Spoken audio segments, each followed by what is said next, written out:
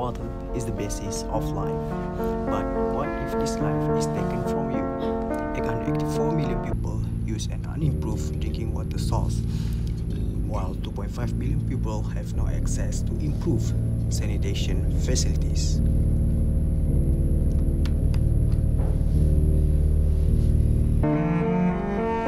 Many developing countries discharge their sewage untreated into rivers and lakes.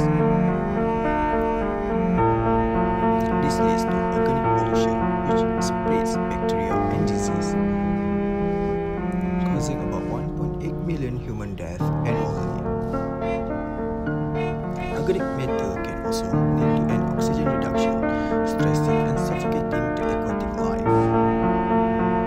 But it doesn't stop there.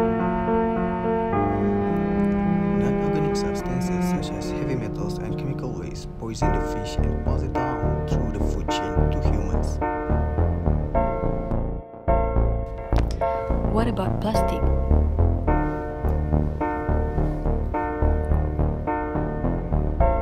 It's everywhere. And most of it is not biodegradable. Plastic affects the marine ecosystem for decades, killing seals and fish who often mistake it for food.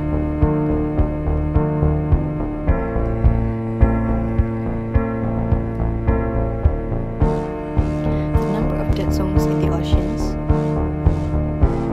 increased by 30% between 1995 and 2007, the Atlas of Water 78. So it all comes to the question, who's to be blamed? While big corporations are fighting over water ownership and privatization, thousands of animals are dying. Earning money has become more important than saving our planet. But it's you who decides how to spend it.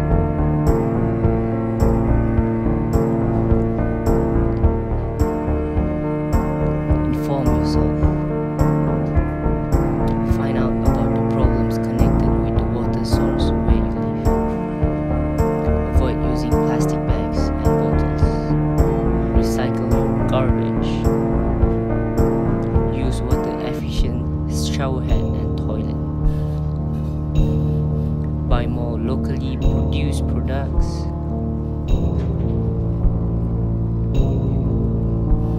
Help to build communities and fight against water privatization.